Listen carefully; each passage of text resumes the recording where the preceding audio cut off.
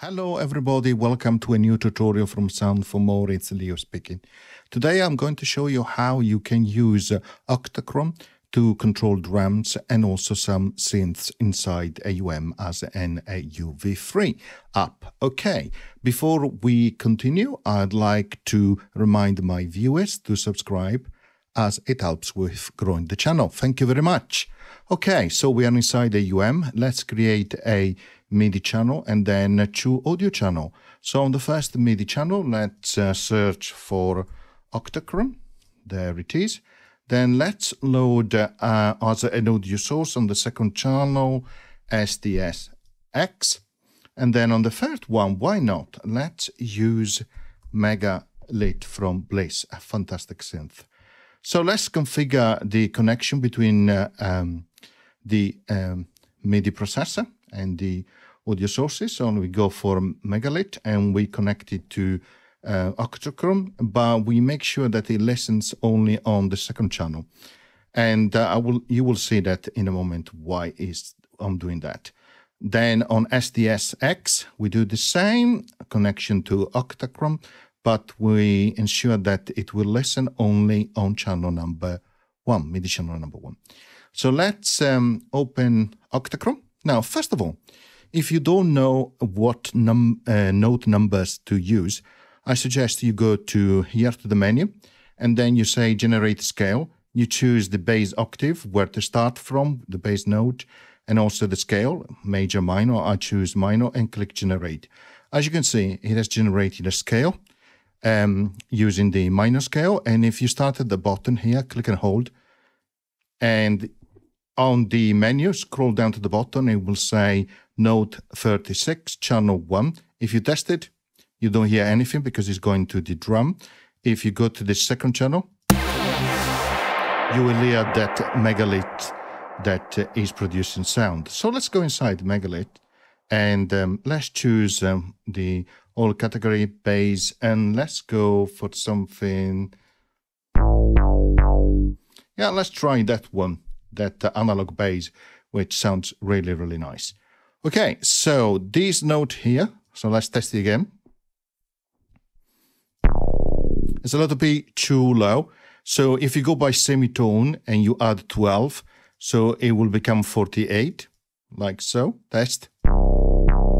That's okay, or you can start from actually 60. So let's start from 60, so we know that what we want is 60. So we go back to the menu here, we load the custom mapping, we choose SDS-X. Okay, now let's create some drum first. Let's start with the kick, the snare, some close, hi-hat, like so. Let's play. Nice. Now let's start to add something for the synth. So I click here on a row which is not used. And then I scroll down to the bottom and I change that to bass, like so. I change the channel to 2 and we start from 60. Test. Right. So we scroll up to the top. Now there are a couple of things I can do.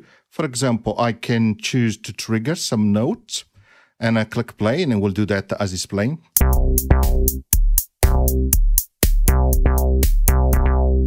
Which is nice. Or I can use the density and the randomness and I'll generate a pattern, which then I decide to use or not. And of course, I can click apply again, change the density and the randomness and create a different rhythm. Now, let's add another audio source and let's duplicate this Bleass Megalit.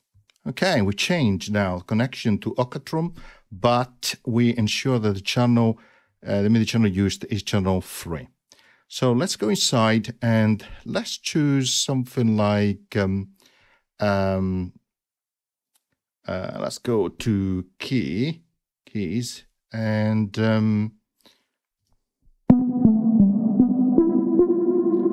those sounds really nice. So let's go back to Octachron. Let's choose another row for another instrument, channel number 3. Perfect. Let's change the name, flower keys, the note, 60, we go to 63 for an E flat, which sounds nice on a minor scale. Okay, now let's move up and let's generate some steps. Maybe we increase the density and let's try.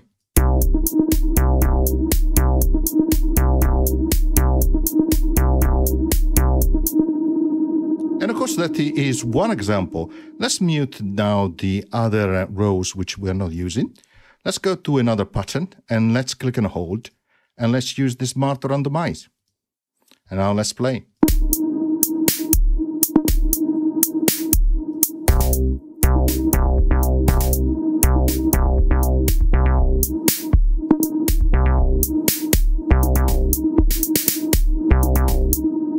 As you can see, I can use the Smart Randomize function to generate additional rhythm. And then, of course, I can go further down to each row and each instrument and further change using the density and randomness. And of course, in this case, I have not used all the different rows. So I still have 3, these 2 here, and the third one down here, which I can further connect to drums or additional instrument as you like. So as you can see, it's very straightforward to use Octachron as a MIDI sequencer, not only for drums, but also for synth. I hope you enjoyed the tutorial and found it useful. And as always, see you next time. Bye.